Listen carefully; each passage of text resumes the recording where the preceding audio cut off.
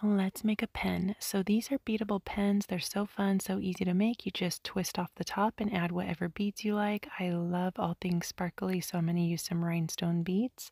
And these little spacers, sometimes they're a little bit hard to get on. You just have to push and screw, and then they'll go down right over the top and onto the rod, adding my silicone bead. And I was going to add another spacer, but that was too many, so I'm going to take that top spacer off and then go back in with the white rhinestone bead and then screw on the top, and it's good to go.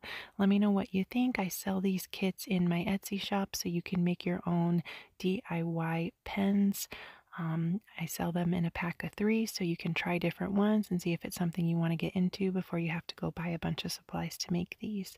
And definitely check out my Etsy. Thanks for watching.